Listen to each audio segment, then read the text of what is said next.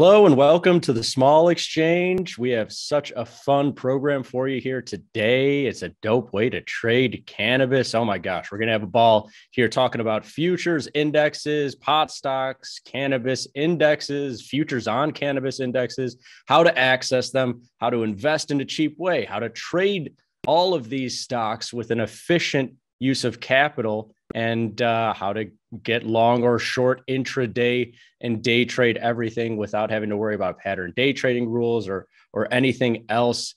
But first, I do want to introduce myself. I'm Frank Kaberna from the Small Exchange here in Chicago. It's 8 a.m. It's actually a nice morning here today. It's been near zero for the last couple of weeks. The sun is out. And it's about 35, 40 degrees Fahrenheit, which is basically summertime almost here. So anyways, here at the Small Exchange, we create futures products, which are essentially just ways to buy and sell an index. Like the most popular futures product out there is probably the S&P 500 future, which is just the 500 stocks of the S&P there, and the futures allow you to buy and sell that index or that basket of 500 stocks for a lot less capital than having to put up all those fragments of shares of each of those stocks. And so futures were created, like I say, as a cost-effective way to buy and sell things. Here in 2022, the Small Exchange is working to not only bring innovative products like cannabis, a bunch of crypto products that we have. Our interest rates, though that's an old asset class, have a really innovative spin on them. They trade in yield as opposed to bond prices. Not only are we trying to bring in that innovation to the field, but also those futures, S&P 500 or otherwise, in interest rates, in foreign exchange, were created for large institutions and have large sizes. And so what the Small Exchange said was, hey, there's a lot of people in the last decade or so who are opening their own brokerage accounts, trading more than 1 or 2 times a year just to buy a couple of stocks or invest. People are trading options and CFDs and all these different derivative tools. Why don't we give them futures markets that are smaller, that are simpler, easier to digest, easier to add to their portfolio, and also standardize them so all the ticks and everything trade just like shares of stock and everything else? And so that's why we're here in 2022, is to kind of revolutionize that derivatives field of futures for the everyday trader. And what we're going to talk about here today is specifically our cannabis futures, which we launched last year about, and have been, a really nice, clean product for people to not only trade pot stocks back and forth intraday or day to day, but also as a great investment tool as well. So I'm super happy to be here with everybody from Tickmill. It's a great relationship we have with our friends over at Tickmill, supplying them with the Small Exchange products for all their customers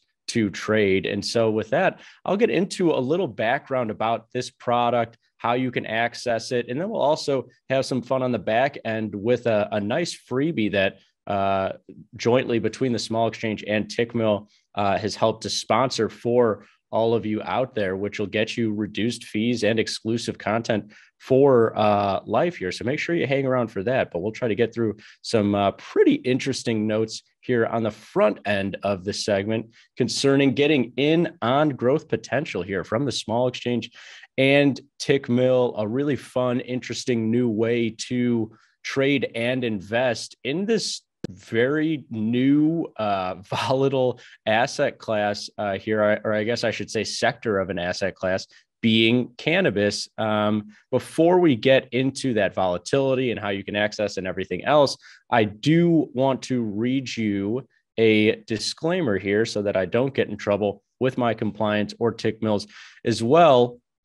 Small Exchange is a designated contract market registered with the CFTC here in the U.S. Information in this should be considered general information, and not in any case as a recommendation or advice concerning investment decisions. The viewer itself is responsible for the risks associated with an investment decision based on the information stated in this material. The information in this advertisement is current as of the date noted, is for informational purposes only, and does not contend to address the financial objectives, situation, or specific needs of the individual investor. Further, the information presented here is for illustrative purposes only and is not intended to serve as tax or investment advice, since the availability and effectiveness of any strategy is dependent upon your individual facts and circumstances. Results will vary, and so on and so forth. Other information about the small exchange, what ETFs are, what futures are, and everything else. It is important to talk about risk concerning not only pot stocks that we're talking about today, because they are volatile, but also futures, just because futures, those traditional big products, used to pose a really big risk. And thankfully, the small exchange, smaller products, smaller notional sizes, you get the same leverage as those traditional futures, which is to say, I can buy $1,000 worth of market X and only put up $50 or $100 to do so.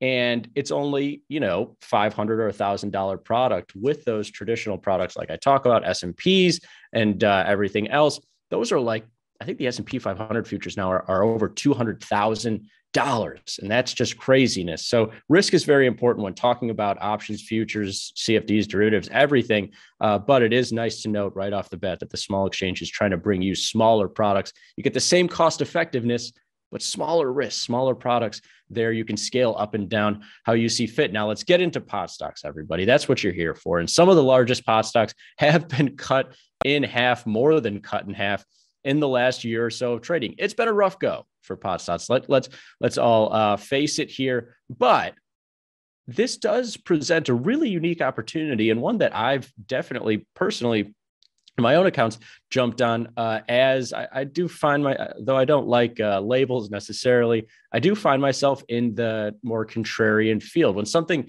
is really beat up, when stocks are really beat up, or an asset class like, a couple of years ago, silver was really down, scraping the bottoms of historically low prices. That's when I like to pick things up. And I know it may seem like a little bit of a stretch, because the cannabis equity sector, this new stock sector that's really sprouted up the last 5 to 10 years here, is very different than, say, the energy sector of, ExxonMobil and all of those stocks. But I can't help but draw a comparison between the fact that energy stocks in, 2017, 2018, and until like the last 2 or 3 years, they were the worst performing sector. A lot of those stocks performing between, the 2010s to just the last couple of years, like I say, looked like charts like this, down, some of them down 50%, 60%, and so on. This past year or so, energy has been one of the best performing sectors. And so, of course, there's a chance that an equity sector, you see this fall down 50% or 60%, or even some of these cases, you see CGC there in the green line, 80%, and they just kind of trickle on down to zero, and that sector maybe just gets kind of phased out. I don't see it. And actually, as I commit those words to this recording, that doesn't happen very often. It happens almost never to an entire equity sector here. It does happen sometimes to single stocks that they kind of dribble down to those lows until they either get bought out or go bankrupt. But as a full sector like cannabis is, it's at its lows here, but I think presents a really decent value, especially as a contrarian play going against the trend, picking up some stocks that have not performed well over the last couple of years, because not everything can perform like Tesla and Microsoft and Apple and everything else. And what's also really nice about, just the year prior to this most recent year of action is that pot stocks have shown you that they have the ability to more than double in price. And some of them, you see their Tilray, more than triple in price or quadruple at some points. And so this, from my perspective, I am much more, I of course have investments all over the place, but I am much more an expert on price action and, day-to-day day trading, or also swing trading and everything else. And this is a real healthy sign of a market when it can show both sides. It's shown that it can move up hundreds of percentage points. It's shown that it can be cut in half there. That makes me feel better about committing, a mean reversion player, like I alluded to earlier, contrarian plays. And this is where the small cannabis index comes in. It combines not only those three stocks that I highlighted for today's example, but more than a dozen other stocks, diversifies your exposure so that you don't get caught holding the one or two of these stocks that maybe does go down to zero, does go bankrupt, or does have, a small buyout near its lows. You get diversified action. And we'll see here in a second that buying this index with futures does cost less than stocks or ETFs when you're talking about margin or buying power, or whatever you want to call it here. And now that I've combined not only these stocks here, but also 2021 and 2022 or 2020's, data, the last 2 years of movement, you can see that this is a pretty healthy two-sided market. Now, of course, S420, the small cannabis index, and all the stocks that fall within it can continue down towards zero and just sit at zero there. I haven't seen a stock go negative yet. And so we're thinking that this stock index also can't go negative. But as a high probability trader, as a mean reversion trader, I look at this chart and I see the fact that, yes, it's been as high as almost $20. Yes, it's been as low as where it sits now, $7 or $6, but it spent a lot of time in between there. I at least can feel confident in a mean reversion play of it getting back to $10, $11, $12, somewhere in the middle. But also, if I do want to buy pot stocks, get a handle on this new innovative equity sector for the long haul, I'm getting some of the best prices that you've historically seen in here. Nobody wants to buy those highs that you see in January 2021, especially if you see the fall after that in February and March of 2021. I know it doesn't seem like a super sexy, attractive play. Everybody online is talking about how, these pot stocks, how are they going to make money off of this? And there's actually bigger competitors than they thought. There's not as much demand and everything else. When they're writing all those articles and markets like this are on their lows, that's usually one of the best times to get in. I think it's the old adage that the best time to be fearful is when everyone's greedy, and when the best time to be greedy is when everyone is fearful. And so, like I say, does that mean that this market can continue lower? Of course it can continue lower, but I do like investing in something when it is near the lows here, and everybody is writing about the death of that market, or it's a pig, or it's going to zero, or what have you. A little bit more about this S420 index. Here are all the names in the index. You've got ACB, ARNA, which actually I think is actually just going through a buyout here. And so that will be taken out of the index here and replaced with something else soon after the fact. CARA, CGC, CRBP, CRON, CRON, GRWG, HEXO, MO, OGI, PM, SMG, and on down the line there, you see Tilray's in there and some of the other popular names, XXII. And they all have relatively equal weightings as well. You can see nothing topping out more than 8 percentage points of that index. We feel this is really essential, especially for a volatile asset class like this that can see some of its underlying markets rise hundreds of percentage points or fall 80 percentage points. Diversifying exposure across these different names and giving them pretty equal weighting means that I don't have to pick the right one here. If the right one is Tilray, or the right one is CGC or Cron or whatever, I have a good chunk of exposure in that. And as we've seen, with the technology sector, energy sector, and so on, any sector there, rising tides tend to lift all boats, right? I mean, it'd be a rare occurrence that the index is unchanged, but half of the stocks are up, 20%, and the other half are down 20% here. So nice diversified, pretty equal exposure across all of them. And now a little bit about the futures that you trade on that index. If you're new to futures or this derivative space, it's about as simple as it gets in terms of derivatives. There's call and put options out there, which have Greeks and delta, gamma, all these different things going on. In futures, it may sound scary here, but it's relatively straightforward. If you think this index is going to move higher, you would buy the futures on the index. If you think that it's going to move lower, you would sell the futures on the index. And we tried to make those futures look and feel as standard as possible, just like 100 shares of stock here. You can see the minimum tick size is 0.01, and that equates to $1 here. The margin, I want to hang on for a second, because you see that size right now. It's about a $7 market, which, like 100 shares of stock, that's $700 worth of exposure.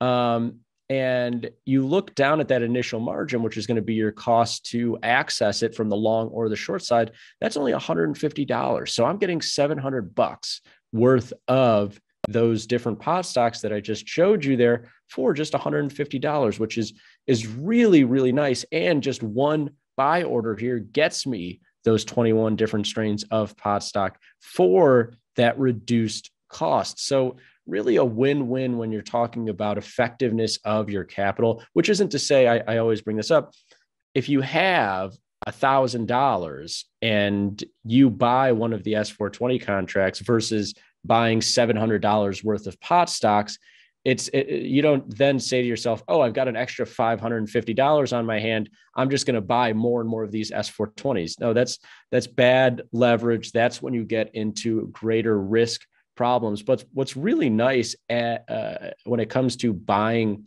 any sector, and we've got, technology sectors, we've got a bigger, broader stock market, we've got crude oil, all these different markets, accessing them with the futures here on an index that's diversified, great for diversification. But if I have $1,000 or whatever account size, I now get $700 worth of these pot stocks for $150.